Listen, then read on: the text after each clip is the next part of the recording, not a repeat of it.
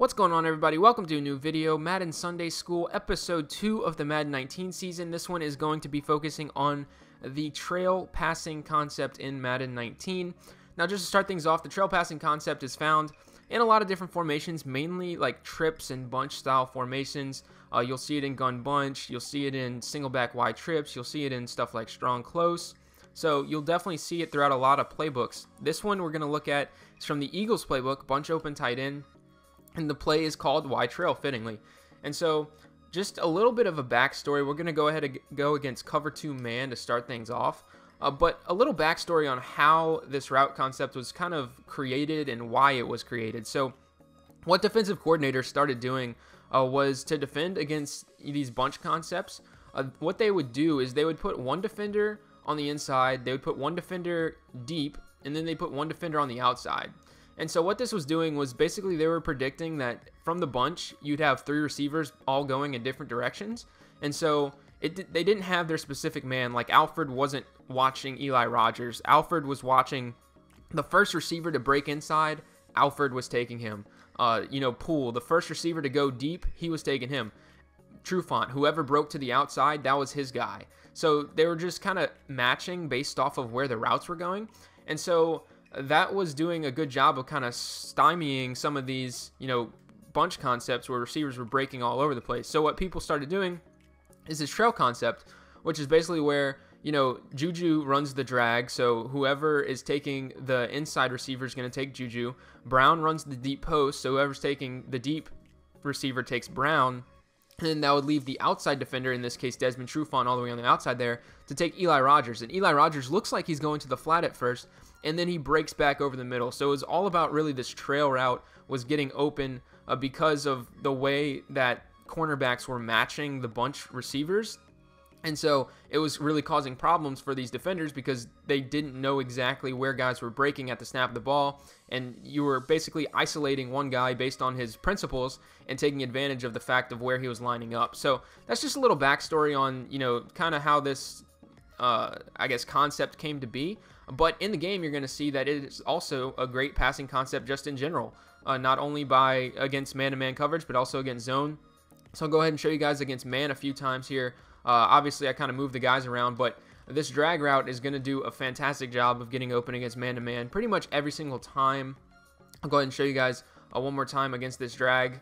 That drag gets really good separation. I mean, Juju's there. He's not the fastest guy ever. Trufant's probably a little faster than him, and he's still getting very good separation. So that's fantastic against man coverage. You're also going to have this deep post by Antonio Brown, which is fantastic against 2-man under. You can see he splits the safeties, and sometimes you can split them and get through them and it'll be an 80-yard touchdown. So that's a great pass or a great route rather against 2-man under. Just be careful not to throw that against like a cover 1. You can throw that against 2-man under and like 6-man blitzes, but don't throw it against cover 1. Just watch where that safety is kind of playing deep in the middle of the field.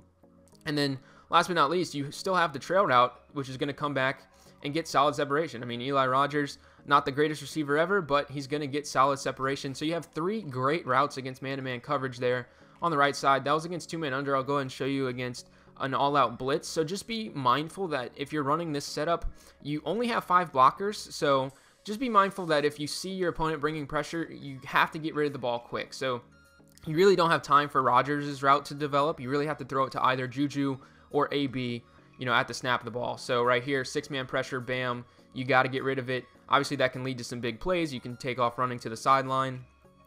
Just be aware of the fact that you're only blocking 5 whenever you're going against guys with who are bringing pressure right there. That was just a great play by Trufant right there. But I'll go ahead and show you guys against different zones as well. So right here, Tampa 2. And so against zone coverage, it's really all about just take what the defense gives you, right? So against Tampa 2 here, step up in the pocket. Obviously, that post route by AB is kind of going to be everybody's first idea to throw against Tampa 2, splitting the safeties, getting behind the linebackers, and it is a great route. If you see Tampa 2, your opponent sitting in it, that route's fantastic. Like I said, you can split the safeties and really get a lot of yards. But also, it's all about taking what the defense gives you. So right there, I see that the linebacker is dropping back. It looked like he was focused on the tight end running his corner route. And so you go ahead and hit Juju underneath. You don't have to, tunnel on Eli Rogers' route right there. That was against 2-man under again. I forgot to change against into Tampa too. But basically, just like I said, take what the defense gives you.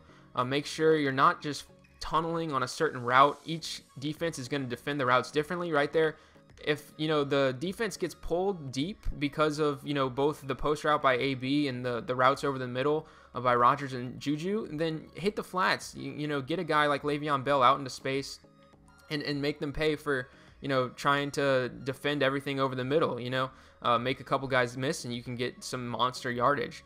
So that was once again against 2-man under.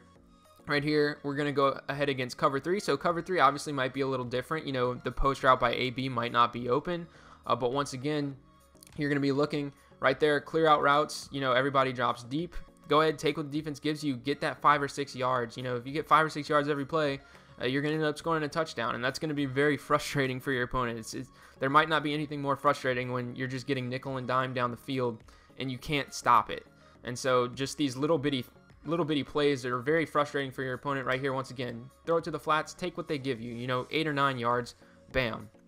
So against cover 3, obviously, and really against any zone, it's all about just not being greedy and hitting the open guys. So right here, once again, cover 4, and so you're going to see kind of how this develops. Once again, oh look, the flats are wide open, go ahead, hit the flats, make some guys miss because I'm Le'Veon Bell, break a tackle, and bam, 30 yards later, I'm getting knocked out of bounds. So it's all about, like I've been saying the entire video, taking what the defense gives you. Right here against cover 4, you can kind of see how this develops. I have Juju initially over the middle of the field because that linebacker kind of jumps to the outside. So I could hit Juju and try and cut it up. You do have this guy waiting for him, so just be careful with that. Obviously, the post route is going to be covered. So like I said, against cover 3 and cover 4, this post route's not as good, but against man-to-man and cover 2, it's money. Also, you have Eli Rodgers coming back over the middle, but he's kind of cutting into 2 defenders, so you want to stay away from that. But because those 2 defenders are so far over the middle of the field, that leaves Le'Veon Bell wide open on his swing route. So like I said, get a guy like Le'Veon in space, make a juke, break a tackle, and next thing you know, you're off to the races. So fantastic passing concept in Madden 19. Like I said, not only in this formation, it's in other formations. I know it's in normal gun bunch weak, single back and gun wide trips, strong close, and probably in a few others. I believe it's in, pistol bunch tight end. They have a play that's called like fake screen wheel that has a trail route that you can kind of manipulate to get to look like this. So, you can get creative and get this concept out of other formations as well.